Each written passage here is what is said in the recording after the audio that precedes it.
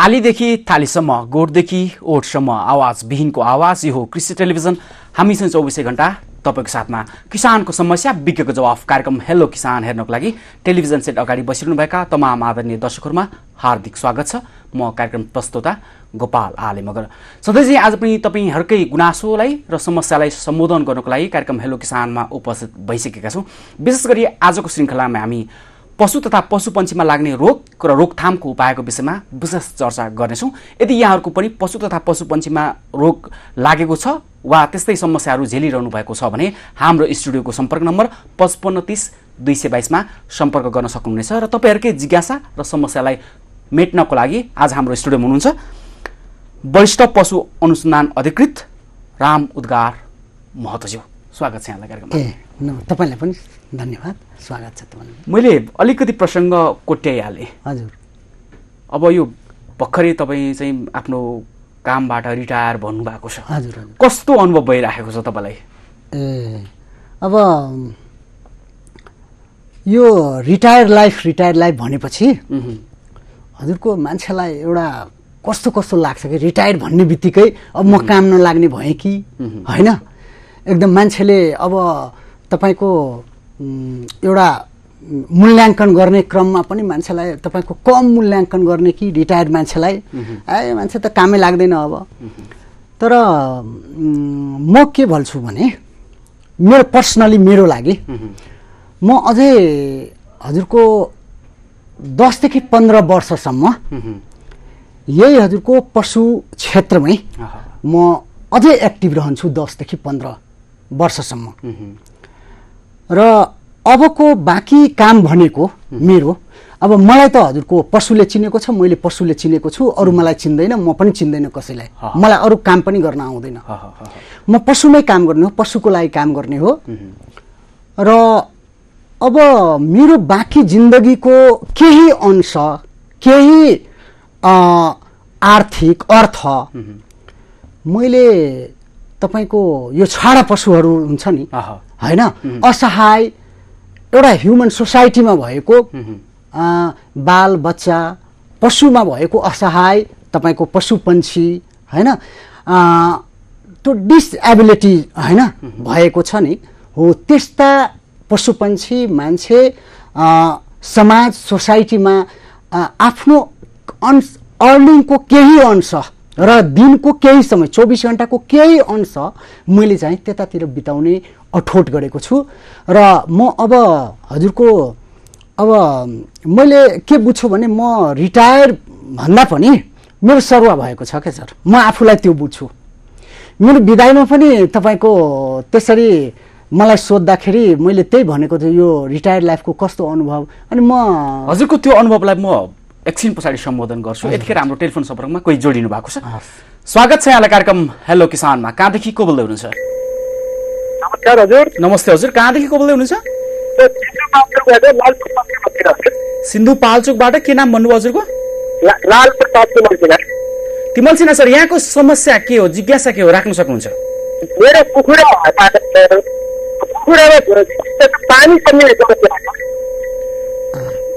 कुखुरामा के भन्नुभयो? पानीको समस्या के? पेटमा पानी जम्ने समस्या। त्यति मात्रै हो तिमल सिन्हाजी यहाँको समस्या, जिज्ञासा? हुन्छ, टेलिभिजन हेर्दै गर्नु होला। यहाँको जुन जिज्ञासा राख्नु भएको छ त्यसको विषयमा हामी चर्चा गर्नेछौँ। तिमल सिन्हाजी, मैले बुझे हजुरको कुखुरामा पेटमा पानी भरिएको छ हैन, पेटमा पानी भरिएको छ। यसलाई हामीले टेक्निकल वर्डमा डिजिजको टर्ममा भन्ने हो भने एसाइटिस भन्छौँ हैन। अब यो पेटमा पानी भर्छन्, यो मुख्य कारण यसको के हो भने दानामा टक्सिक तपाईको के अरे कुखुराले टक्सिक सबस्टान्सको इनहेलेसन गर्यो भने, खायो भने त्यो बेलामा हजुरको यसको प्रमुख कारक तत्व त्यो हो। र यो धेरै जसो अहिलेसम्मको धेरै कुखुरामा हजुरको यो कस्तो भने तयार हुन लागेको कुखुरामा, अब मार्केटमा जान लागेको कुखुरामा, अनि मार्केटमा जान लागेको कुखुरामा हजुरको पेटमा पानी भरिएर आउँछ। एसाइटिस तपाईको त्यसलाई हामी भन्छौँ, एसाइटिस भन्छौँ। अब यो खास कारण त तपाईको दानामा टक्सिक सबस्टान्सहरूको तपाईको हैन, टक्सिक भएको दाना, ढुसी परेको दाना हैन, अब भिजेको दाना हैन त्यस्तो दानाहरूमा अल्फा टोक्सिनहरू हुन्छ हजुरको त्यो टक्सिक सबस्टान्सहरू भएको दाना तपाईको फिडिङ गरायो भने त्यो बेला तपाईको हुन्छ अब यस्तो त भइहाल्यो हुने त भइहाल्यो अब के गर्ने त यसलाई के गर्नु पर्यो भने एउटा गौटेक्स भन्ने औषधि आउँछ गौटेक्स GAUTEX गौटेक्स यो गौटेक्स 5 ml 5 ग्राम हजुरको 5 लिटर पानीमा घोलेर खान दिने हैन हजुरको 5 देखि 7 दिनसम्म तपाईको ड्रिंकिङ वाटरमा त्यसलाई दिने अर्को हजुरको यसको लिभर जुन छ नि हो लिभर टनिकहरू चलाउनु दुईटा औषधि मुख्य एउटा गौटेक्स अर्को हजुरको लिभर टनिक र अझै तपाईको अहिले के गर्न लागेको छ भने यो शरीरबाट जमेको पानी जुन छ बाहिर पिसाबबाट फाल्नलाई हैन अन्य पसिनाबाट फाल्नलाई यो मान्छेमा ह्युमनमा तपाईको अहिले लाइसिक्स भन्ने ट्याब्लेट आउँछ हजुरको हैन फ्रुसिमाइड भन्ने जस्तो बुढो मान्छे भयो भने बिहान हजुरको यो हैन सुन्यो गालासला सुन्यो हातसात खुट्टा सुत्ता सुन्यो भने एउटा लाइसिक्स खुवाइदियो भने त्यो जमेको पानीहरू सबै पिसाबबाट तपाईको पठाइदिन्छ अहिले कुखुरामा त्यो पनि तपाईको के युज हुन लागेछ एउटा लाइसिक्स ट्याब्लेट 25 लिटर पानीमा घोलेर अनि कुखुरालाई खान दियो भने त्यहाँ पेटमा जमेको पानीलाई तपाईको बाहिर पठाउँछ हैन पिसाबद्वारा तपाईको बाहिर भगाइदिन्छ तर मुख्य औषधि भनेको गौटेक्स र लिभर टनिक हो यसरी गर्नुभयो भने उहाँको ठीक हुन्छ र टक्सिक भएको दाना छ भने हजुरको भिजेको दाना छ ढुसी लागेको दाना छ त्यसलाई चाहिँ बन्द गरेर हजुरको नयाँ दाना फ्रेस दाना एकदम सुक्खा दाना हैन त्यो खुवाउँदाखेरि हजुरको ठीक हुन्छ उहाँ जस्तो अब मैले उहाँ हाम्रो तिमल सिन्हाजीको जिज्ञासा त मेटिसकेको छ अब मेरो अलिकति जिज्ञासा चाहिँ जस्तो तपाईँ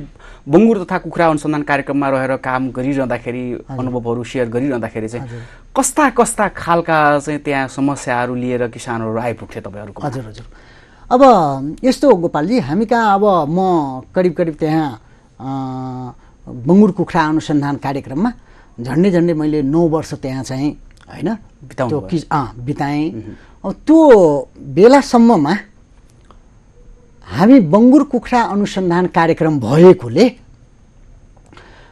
बङ्गुर भयो कुखुरा भयो खडायो त्यहाँ 3वटा युनिट छ हो त्यो 3वटा युनिटमा हजुरको बङ्गुर पालन कसरी गर्ने बङ्गुर पालनमा देखिएको समस्याहरू यहाँबाट बङ्गुरको हजुरको पाठापाठी लिनलाई हैन बङ्गुरमा देखिएको रोगहरूको बारेमा हैन ट्रेनिङहरू बङ्गुर पालनमा ट्रेनिङ लिनलाई यस्ता तपाईको मान्छेले तपाईको 2वटा 3वटा 4वटा 5वटा टिम तपाईको दिनको तपाईको हैन के रे एउटा प्राविधिक तपाईको उनीहरूले छलफल गर्नलाई हैन ट्रेनिङ लिनलाई अनि रोगहरू लाग्यो भने हामीसँग तपाईको थप जानकारी यसमा अब कहिलेकाहीँ हामीलाई अब फिल्डमै गएर हेर्दिनुस् के भयो गोठखोर कसरी बनाउने कुन ब्रिडको तपाईको बङ्गुरहरू पाल्ने जो कि बङ्गुर पालनबाट एउटा बङ्गुर पालनलाई एकदम नाफायोग्य व्यवसाय कसरी बनाउने त किसानहरूको जिज्ञासा रहन्छ कुखुरा पालनलाई एकदमै सुरक्षित नाफायोग्य व्यवसाय कसरी बनाउने खरायो पालनबाट एकदम जोखिम न्यूनीकरण हुने कुखुरा पालनबाट जोखिम न्यूनीकरण हुने उपायहरू के छ र अहिले अब कुखुरामा हेर्नुस् न तपाईको यो बर्ड फ्लूहरूको हैन संसारलाई तपाईको हल्लाइरहेको रोग तपाईको यो कुखुरा पालनलाई नै एकदम धाराशाही बनाइरहेको छ बडा विडम्बनाको कुरो हाम्रो नेपालमा तपाईको किनभने एउटा कमर्सियलाइजेसन भइसकेको औद्योगिक रूपमा इस्टाब्लिश भइसकेको कमोडिटी पनि हजुरको कुखुरा हो हैन कुखुरामा अहिले तपाईको बेलामा तपाईको यो बर्ड फ्लू रोग लागेर तपाईको अब नयाँ जुन मान्छेहरू प्रवेश गर्ने मान्छेहरू जुन व्यवसायीहरू हुनुहुन्छ उहाँहरूको लागि एकदम च्यालेन्जिङको विषय भइरहेको छ कुखुरा पालन मलाई त यस्तो लाग्छ हजुरको जस्तो म ट्रेनिङ पनि दिन्छु त्यहाँ हैन हजुरको 7 दिनमा ट्रेनिङको प्याकेज आयो भने निकाल्यो भने कुखुरा पालनको 10 जना मान्छे आइहाल्छ हजुरको 10 जना 12 जना 15 जना मान्छे आइहाल्छ जबकि माछा पालनको तपाईको फ्रिक्वेन्टली तपाईको ट्रेनिङको प्याकेज निकाल्यो भने तपाईको आउँदैन मान्छे त कुखुरामा कस्तो हो भने यो हजुरको कुखुरा पाल्ने मान्छे दुईटै मान्छे हेर्न सक्नुहुन्छ हजुरले 10 जना मान्छेलाई बोलाएर सोध्नु ए सर कस्तो कुखुरा पालिराख्नु भएको छ तपाईँ कुखुरा पाल्नेलाई कस्तो छ कुखुरा पाल्नुहुन्छ कि हुँदैन हामी पनि पालौँ कि नपालौँ भने यदि सरले सोध्नुभयो भने 5 जना मान्छे मान्छ जिन्दगीमा सबै काम गर्नु कुखुरा पालन नगर्नु भनेर भन्छ भनेपछि के त्यो रिस्क ज्यादा भएको 5 जना मान्छे जुन भन्छ हो कुखुरा यदि केही हुन्छ भने कुखुरा पालनबाटै हुन्छ भन्दाखेरि करोडपति र रोडपति यो दुईटै तपाईँको कुखुरा पालन हाई रिस्क हाई गेन छ सर यसमा त यसमा मेरो अनुभवमा के छ भने अब नयाँ नव आगन्तुक कुखुरा पालन व्यवसायीहरू जुन छ उहाँहरूलाई गाह्रो जो पहिलादेखि इस्टाब्लिस भइसकेको मान्छे किनभने पहिला जाने मान्छे एउटा व्यवसायमा जाने बित्तिकै तपाईँको घाटा लाग्यो भने मान्छे त हतोत्साहित हुन्छ त मान्छे त अब नाफा कमाउनु गएको व्यवसाय गर्न गएको मान्छे 10 लाख 15 लाख 5 लाख रुपियाँ लगाएर उसले त म अब वार्षिक रूपमा 7-8 लाख रुपियाँ आय आर्जन गरौँ 40-50 हजारको म मन्थली आय आर्जन गरौँ त्यस तपाईँको उद्देश्यले जान्छ मान्छेले जाँदाखेरि अब बर्ड फ्लूको प्रकोप भएर सुरुमै तपाईँको भयो भने मान्छे के हुन्छ फ्रस्ट्रेट हुन्छ यस्तो अवस्था छ सर अब यो तपाईले प्रसंग उठाइहाल्नुभयो बर्ड फ्लूबाट उठाउनुभयो प्रसंग तपाईले कुखुरामा लाग्ने रोग जस्तो अब मैले समग्रमा बुझ्न खोजेको जस्तो पशु तथा पन्छीजन्य उहरुमा चाहिँ लाग्ने मुख्य रोग कसरी लाग्छ र रोग भनेको के हो यही प्रसंगबाट छौँ न हो सरले राम्रो कुरा उठाउनुभयो जान्नुपर्ने किसानहरूले यो कृषिमा हजुरको पशुपालन गर्ने हैन गाई भैँसी भेडा बाख्रा सुँगुर बङ्गुर हैन जे पनि पाल्दा हजुरको एउटा स्वस्थ पशु पाले भने पशुलाई रोग लागिसकेपछि रोगको उपचार गर्नुभन्दा रोग लाग्न नदिन गर्ने उपायहरू तपाईको अवलम्बन गरे भने त्यो बेलामा पशुपालक सुरक्षित रहन्छ अब रोग के हो त हामी रोगलाई यदि डिफाइन गर्यो भने हैन व्हाट इज डिजीज यदि हामी भन्यौं भने त्यसलाई हामी सबैले बुझ्ने भाषामा भन्नु पर्दा गोपालजी हजुरको एउटा सामान्य अवस्थाबाट असामान्य अवस्थामा परिवर्तन हुनु भनेको रोग हो ए normal status of body change into abnormal status that is called disease हामी तपाईको सामान्य अवस्थामा छौं खाइरहेछौं के रे घुमिरहेछौं काम गरिरहेछौं पशु उग्राइरहेछ हिँडिरहेछ सामान्य अवस्था छ त्यसलाई हामीले स्वस्थ पशु भन्छौं सामान्य अवस्थाबाट असामान्य धेरै निन्द्रा लाग्नु निन्द्रै नलाग्नु धेरै भोक लाग्नु भोक लागेको गर्नु भोकै नलाग्नु हैन यी सामान्य अवस्थाबाट असामान्य अवस्थामा परिवर्तन हुनु भनेको हजुरको हामी यसलाई चाहिँ डिजीज यसैलाई भन्छौं असामान्य अवस्थामा एबनर्मल स्ट्याटसमा परिवर्तन हुनु हैन अब यो रोगको हजुरको कारक तत्वहरू हुन्छ रोगको काउजेटिक एजेन्ट अफ डिजीज हैन हामी टेक्निकल भाषामा इटियोलोजी भन्छौं सरको कोही इटियोलोजी भन्छ कुनै किताबमा कुनै काउजेटिक एजेन्ट भन्छ काउजल अर्गानिजम भन्छ काउजेटिक एजेन्ट भन्छ त मुख्य हजुरको रोगको के हो भने कारक तत्वहरू अब यो कारक तत्वलाई यदि भन्नुभयो भने सरको यो कारक तत्व पनि दुई प्रकारको एउटा बायोटिक काउजेटिक एजेन्ट जैविक कारक तत्वहरू त्यो जैविक कारक तत्वहरूमा हजुरको bacteria virus protozoa nematodes parasites internal parasite external parasite यी सबै जैविक कारक तत्वहरू भित्र पर्यो अब जैविक कारक तत्व मात्रै तपाईको रोगको कारक तत्वहरू मात्रै नभएर हजुरको एउटा स्पेस पनि गोठखोर पनि तपाईको रोगको कारक तत्व हुन सक्छ एउटा लाइट हुन सक्छ टेम्परेचर हुन सक्छ भेन्टिलेसन हुन सक्छ हैन न्युट्रिसन हुन सक्छ त मैले भन्नु पर्दा हजुरको पशुपालनलाई एउटा नाफायोग्य व्यवसाय बनाउनको लागि 5 वटा मूल मन्त्रलाई तपाईको ठोस रूपमा तपाई किसानहरूले व्यवस्थापन गर्नुपर्ने हुन्छ एउटा सबैभन्दा पहिला त हजुरको रोगलाई मात्रै गरेर भएन त्यो भन्दा अगाडिका स्टेजहरुलाई पनि चाहिँ उ गर्नु पर्यो भन्नु हजुर हजुर जस्तो सबैभन्दा पहिला त हजुरको ब्रीड हुनु पर्यो के सर प्रोडक्सन गर्ने उत्पादनशील तपाईको जात हुनु पर्यो पशुको जात गाई त पाल्ने डेरी फार्म खोल्छु तपाईको अछामी गाई तपाईको 0.5 लिटरदेखि 1 लिटर 1.5 लिटर दुध दिन्छ। अब त्यो गाई पालेर दुध बेचेर पैसा कमाउँछु भन्ने उद्देश्यले त्यो गाई पाल्न लाग्यो भने त हुँदैन नि त। अछामी गाई नराम्रो गाई हो भन्न खोजेको होइन कि हाम्रो उद्देश्यलाई लाभांश पुर्याउने चरित्र जुन छ, इकोनोमिक ट्रेट जुन छ, हाइली इकोनोमिक ट्रेट भएको पशु हामीले छान्नुपर्छ। त भन्दाखेरि सबैभन्दा पहिला ब्रिड नै तपाईको हजुरको के हुनु पर्यो, हाइली प्रोडक्टिभ हुनु पर्यो, उत्पादनशील हुनु पर्यो, एउटा ब्रिड राम्रो हुनु पर्यो के सर। जस्तो अब अछामीले 1.5 लिटर 2 लिटर दुध दिन सक्ला, 0.5 लिटरदेखि लिएर 2.5 लिटर दुध दिन्छ। अब होलिस्टिनले हजुरको 20 लिटर दुध दिन्छ, जर्सीले 12-13 लिटर दुध दिन्छ हैन। त हामीले के पर्पसले पशु पालेको हो? यदि दूध उत्पादन गरेर दूध बेचेर पैसा कमाउने हो भने त हामीले गाईको त्यस्ता जात तपाईको पाल्नु पर्यो जो तपाईको धेरै दूध उत्पादन गर्छ। त्यसमा पनि तपाईको अब त्यसको ब्लड लेभलको कुरा होला, हाम्रो साइन्टिस्टहरूले हैन गाई अनुसन्धान कार्यक्रमले तपाईको एउटा तोकेको छ हैन। जर्सीलाई हजुरको 75% सम्म जान सक्ने, होलिस्टिनलाई तपाईको नेपालमा तपाईको 50 भन्थ्यो पहिले, अहिले तपाईको 62.5 सम्म तपाईको होलिस्टिन चाहिँ पाल्न सकिन्छ। किनभने एडाप्टेबिलिटीको पनि बाहिर देशको उन्नत जातको तपाईको ब्रिड हामी एक्जोटिक ब्रिड ल्यायो भने हाम्रो क्लाइमेटमा एडाप्टेबल हुन्छ कि हुँदैन, त्यो पनि एउटा ठुलो कुरो हो सर। पन्जाबबाट हामी हजुरको 2 लाखमा एउटा होलिस्टिन फ्रिजिन किनेर ल्याउने अनि 3 महिना मात्रै 20 लिटर दुध दिएर हामी दुध दुहेर त हुँदैन नि त। 3 महिनापछि त्यो गाई बिमार भयो भने के गर्ने त हो।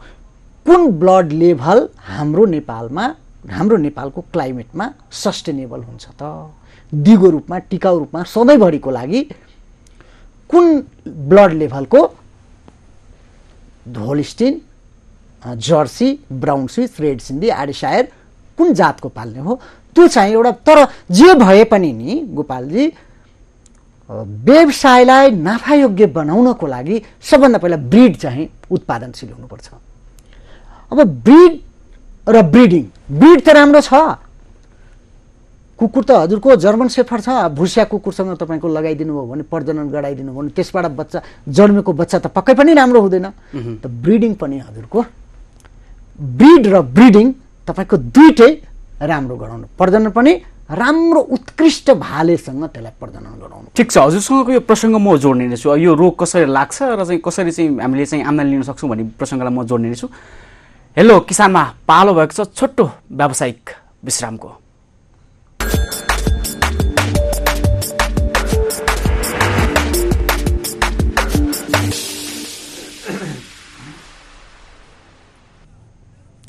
व्यावसायिक विश्रामपछि पुनः स्वागत छ कार्यक्रम हेलो किसानमा। आज हामी हेलो किसानको बसाइमा पशु तथा पशु पन्छीजन्य उसमा कसरी रोग लाग्छ र त्यस रोग लागिसके पछाडि कसरी बच्ने र रोग लाग्न नदिनको लागि के सावधानी अपनाउनु पर्छ भन्ने विषयमा हामी चर्चा गरिरहेका छौँ। यदि यहाँहरूको पनि त्यस्तै किसिमका समस्याहरू छन् भने हाम्रो स्टुडियोको सम्पर्क नम्बर 55 30 222 मा सम्पर्क गर्न सक्नुहुनेछ र तपाईँहरूकै समस्या र जिज्ञासालाई समाधान गर्नको लागि हाम्रो स्टुडियोमा हुनुहुन्छ वरिष्ठ पशु अनुसन्धान अधिकृत राम उद्गार महतज्यू।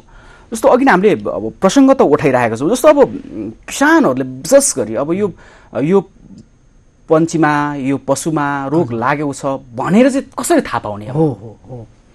अब यो गोपालजी तपाईँले एकदम किसानलाई एकदम राम्रोसँग बुझ्ने किसिमले यो रोग मेरो पशु रोगी हो कि स्वस्थ हो भन्ने किसानले बुझ्नुपर्ने आवश्यक छ कि त्यसको लागि हजुरको एउटा त पशु रोगी हो कि स्वस्थ हो सबैभन्दा पहिला हामीले के गर्छौँ भने किसानले के गर्नु पर्यो भने किसानले एउटा फिनोटाइपिक अब्जर्भेसन गर्नु पर्यो। पशुको फिनोटाइपिक अब्जर्भेसन बाहिर अवलोकन गरेर हामीले बुझ्न सक्छौँ यो पशु बिराम हुन लागेछ, बिराम भएछ अथवा सध्य पशु हो। त्यो अवलोकन के गर्ने, मुख्य रूपमा अवलोकन के गर्ने हो भने पशुको यो मजल छ नि हजुरको मजल हैन, त्यो मजल ओठ जुन छ नि त्यसमा पानी तपाईको मोइस्चरेट छ हैन, पानी तपाईको भिजेको छ, त्यो पशु चाहिँ स्वस्थ पशु हो हैन। यदि त्यो सुक्खा छ भने अब्जर्भेसन गर्दाखेरि हामीले यो अब्जर्भेसन गर्नु, त्यहाँ यदि सुक्खा छ भने, मजल सुक्खा छ भने, ड्राई छ भने पशु बिमार भयो भने हामी प्रारम्भिक अनुमान गर्ने। त्यसपछि हजुरको अर्को के गर्ने त, आँखा ड्राई छ कि रसिलो छ हैन, पशुको रौँहरू एकदम जिङ्लिङ्ग परेको ठाडो छ कि हजुरको रौँहरू तपाईँको चिल्लो छ, यसरी मुसार्दाखेरि ख्याप्प बस्छ हैन, पशु एकदम डोसाइल भएको छ कि एक्टिभ छ, पशुले उग्राउने पशु उग्राइरहेको छ कि छैन, पावर लिन्छ नि भन्छन्, पावर लिन्छ कि लिँदैन, पुच्छरले झिङ्गा धपाइरहेको छ कि छैन, यी यस्ता तपाईँको हामीले अब्जर्भेसन गर्ने। यो अब्जर्भेसन गरिसकेपछि हामीलाई यदि शङ्का लाग्यो यो पशु तपाईँको बिमार हो भने एउटा पशु प्राविधिक, एउटा भेटनरी डाक्टर सबैभन्दा पहिला के गर्छ भने हजुरको अब टेस्टहरू मान्छेमा तपाईँको टेस्टमा जाने हो हैन, टेस्टमा जाने हो।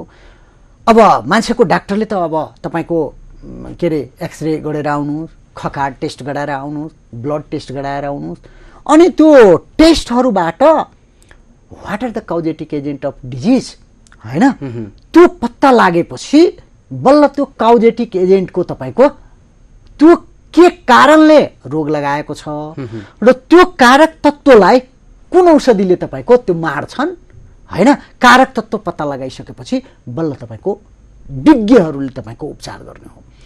हाम्रो पशुमा के हुन्छ गोपालजी भने धेरै हदसम्म सिम्प्टोमेटिक ट्रिटमेन्ट, लक्षणको आधारमा त हामीले एउटा अब्जर्भेसन गर्ने, हामीले पशु स्वस्थ हो कि अस्वस्थ हो भन्ने पत्ता लगाउनको लागि हामीले एउटा अब्जर्भेसन गर्ने। अर्को अब हामीलाई शङ्का लाग्यो तपाईँको यो रोगी पशु हुन लाग्यो भने हामीले एउटा थर्मामिटर लिएर पशुको बडी टेम्परेचर चाहिँ लिनु पर्यो। यही मान्छेले तपाईँको लिने थर्मामिटर बडी टेम्परेचर लिनेर त्यही थर्मामिटरले पशुको दिशा गर्ने ठाउँमा हामीले राख्नु पर्यो, 2 मिनटसम्म त्यसलाई निकाल्नु पर्यो। र अब यसको लागि त के थाहा हुनु पर्यो भने कुन पशुको नर्मल बडी टेम्परेचर कति हुन्छ त्यो चाहिँ थाहा हुनु पर्यो किसानलाई अथवा त्यो प्राविधिकलाई। जस्तो गाईको नर्मल बडी टेम्परेचर कति हुन्छ त पहिला हामीलाई थाहा हुनु पर्यो नि, गाईको नर्मल बडी टेम्परेचर 102 हुन्छ, भैँसीको नर्मल बडी टेम्परेचर 101 हुन्छ हैन, भेडा बाख्राको नर्मल बडी टेम्परेचर 103 हुन्छ, सुँगुरको 102 हुन्छ, कुखुराको 107 हुन्छ। त हामीलाई यो इन्फर्मेसन त हुनु पर्यो हैन। जस्तो मान्छेको तपाईँको बडी टेम्परेचर हैन तपाईँको 97 98 हो भने 98 भन्दा तपाईँको ±1 भयो भने खासै हामी तपाईँको त्यसलाई मान्दैनौँ, तर त्योभन्दा धेरै तल धेरै माथि गयो भने हामी बिमार भयो भनेर भन्छौँ हैन। त्यस्तै पशुको नर्मल बडी टेम्परेचर हामीलाई थाहा हुनु पर्यो। टेम्परेचरको रिडिङले त्यो नर्मल बडी टेम्परेचर यदि गाईको 102 हो भने 105 डिग्री तपाईँको टेम्परेचर देखायो भने यो पशु अब पक्का बिमार भयो भने हामीले बुझ्छौँ हैन। अनि हजुरको अब 102 हुनुपर्ने हजुरको 98 छ, त्यो बेलामा पनि पशु बिमार हो भनेर हामीले प्रारम्भिक रूपमा यसरी तपाईँको हामीले बुझ्नुपर्ने भयो हैन। त अब पशुको उपचारमा हजुरको हामी धेरै जसो सिम्प्टोमेटिक ट्रिटमेन्ट गर्छौँ धेरै जसो केसमा हैन। अब किनभने मान्छे जस्तो प्याथोलोजिकल हैन टेस्टहरू गराएर कुन काउजेटिक एजेन्टले काउज गरेछ, कुन डिजिज हो पशुमा हामीले प्रारम्भिक स्टेजमा तपाईँको बिना ल्याबको सपोर्ट, यो त ल्याबको सपोर्टले ल्याबको टेस्टबाट बताउने हो कि खोकी लाग्यो, केले खोकी लाग्यो त, खोकी त एउटा टिबी लागेर पनि हुन्छ। तर मैले हजुरलाई यहाँ बिचैमा यहाँनिर रोक्न चाहेँ, जस्तो जुन बिना ल्याबको परीक्षण गरेर जुन ट्रिटमेन्ट गर्छौँ नि हामी पशुहरूलाई, त्यसको साइड इफेक्ट चाहिँ हुन्छ कि हुँदैन उनीहरूलाई? अब त्यसको तपाईँको लाइफ सेभिङ ड्रगहरू हामी प्रयोग गर्छौँ।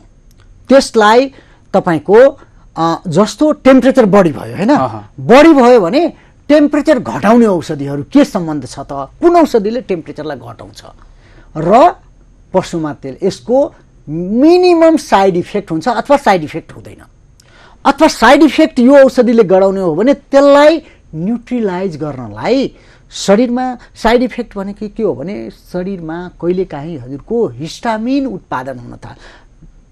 हजुरको आफै बडीले कहिलेकाहीँ तपाईँको नेचुरल रूपमा पनि कुनै बच्चालाई एकदम भरभराएर फोकायो, एकदमै जिउभरि चिलायो, सानो सानो बिमार आयो त्यो के हो भने शरीरले कहिलेकाहीँ तपाईँको आफै पनि तपाईँको हिस्टामिन उत्पादन गर्छ र हामीले प्रयोग गरेको औषधि दिनुपर्ने एउटा रुटमा दिनुपर्ने एउटा डोजमा हामीले अर्कै रुटमा दियो अर्कै डोजमा दियो त्यो बेलामा औषधिको साइड इफेक्ट त्यसले के गर्छ भने औषधिले विषाक्त पदार्थ उत्पादन गर्न थाल्छ हो यदि हामीलाई त्यो प्राविधिकहरूलाई के हुन्छ भने हो यदि यो औषधि साइड इफेक्ट धेरै चान्स छ भने त्यो साइड इफेक्टलाई न्युट्रिलाइज गर्ने औषधि साथमा दिन्छन् जस्तो एभिल क्युरल जिट जुन हुन्छ नि त्यो हिस्टामिनको उत्पादनलाई हजुरको न्युट्रिलाइज गरिदिने कम गरिदिने उत्पादन गर्न नदिने हैन उत्पादन भइसकेकोलाई तपाईको त्यसको एक्सनलाई कम गराउने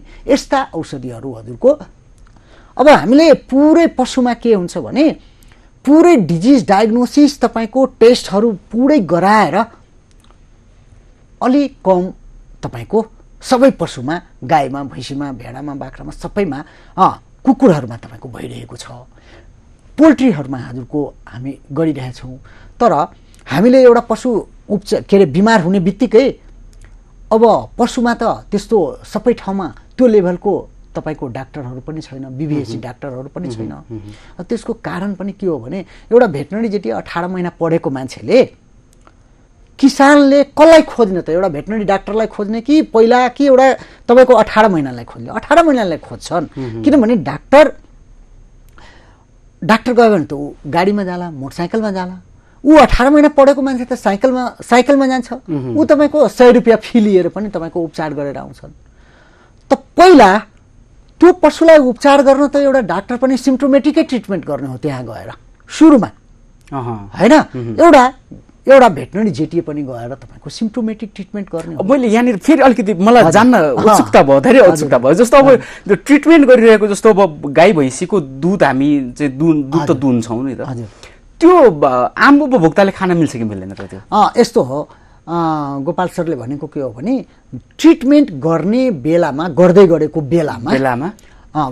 बेलामा एन्टिबायोटिक्सहरूको प्रयोग भइरहेको हुन्छ त्यो बेलामा खानु हुन्छ कि हुँदैन हैन अब बिरामी पशुको तपाईको हामीले बिरामी पशुको मासु भयो बिरामी पशुको दुध भयो हामीले खानु हुँदैन भन्छौँ यदि खानु पर्यो भने बेसरी त्यसलाई पकाएर खाँदाखेरि तपाईको हुन्छ त्यही पनि अब जस्तो कुखुराहरूमा तपाईको एन्टिबायोटिक्सहरू कति एन्टिबायोटिक्सहरू प्रयोग भइरहेको हुन्छ हैन प्रयोग भइरहेको हुन्छ त हामीले के भन्छौँ भने बिरामी अवस्थाको कुनै पनि पशु उत्पादनहरू उपभोग गर्नुहुन्न हाम्रो चाहिँ यो भनाइ हो त्यो बेलामा तपाईको खानु हुँदैन किनभने त्यसलाई लागि हानिकारकै भयो हैन अब सामान्य फेरि रोग कस्तो हुन्छ भने हजुरको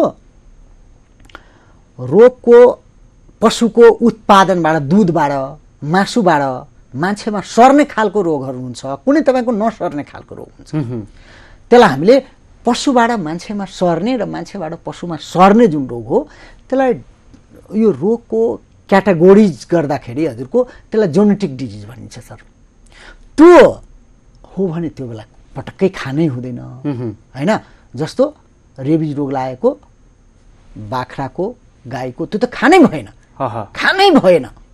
हैन खानै हुँदैन तर सामान्य रुगाखोकी लागेको छ पशुलाई हैन हजुरको मस्टाइटिस लागेको छ थुनेलो रोग लागेको छ एउटा थुनमा लागेको छ अर्को थुनको दुध खाने कि नखाने त खाने तर त्यसलाई बेसरी पकाएर खाने त्यसलाई राम्रोसँग बोइल गरेर भनेपछि जुन यो अहिले मैले अलिकति तपाईसँग यो प्रसङ्ग उठ्दाखेरि अझै धेरै जान्ने रहर लागेर मैले फेरि सोध्दैछु जस्तो चाहिँ अहिले यो केही किसानहरू चाहिँ कस्तो पनि देखिन्छ भने अलिकति दुध बढाउनको लागि चाहिँ इन्जेक्सन लगाएर चाहिँ दुध गर्छ नि त त्यो चाहिँ हानिकारक हो कि हानिकारक हो सर त्यो हजुरले भनेको अब जस्तो दुध दिइरहेको छैन हैन के अरे गाई भयो भैँसी भयो पाडापाडी बाछा पायो मर्यो अनि त्यसलाई हामीले दुध पगार्नको लागि हामीले ओक्सिटोक्सिन भन्ने हर्मोनै हो एउटा हर्मोनै हो सर तर एकदम थोरै मात्रामा हामी पगार्नको लागि हामीले